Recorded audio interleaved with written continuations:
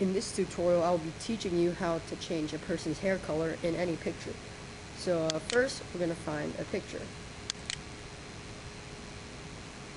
I'm going to go ahead and open this picture up. That is not me.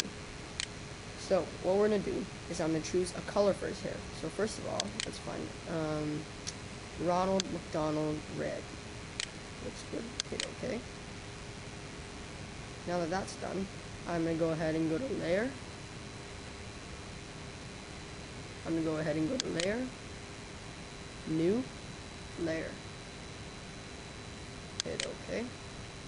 And you should see a new layer in the Layers panel. Now we're going to go ahead and just color an outline over his hair with the color chosen, with the paintbrush tool, of course.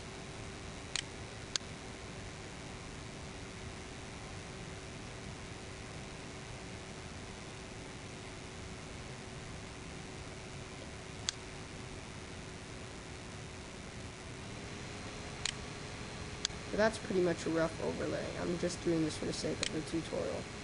Now we're going to take the paint bucket tool and fill it in. As you can see, there's some gaps. Just go ahead and color those in with the paintbrush tool.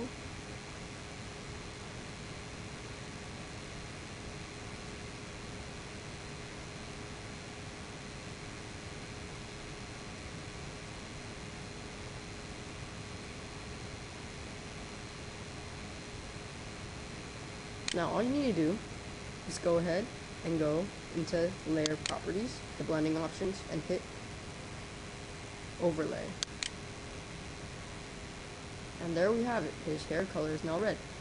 Sometimes this doesn't work a lot, so you might want to choose, instead of overlay, you can choose soft light. It looks a little better. It looks kind of funny. So that's how you change the hair color on a person using Photoshop. Thanks for watching.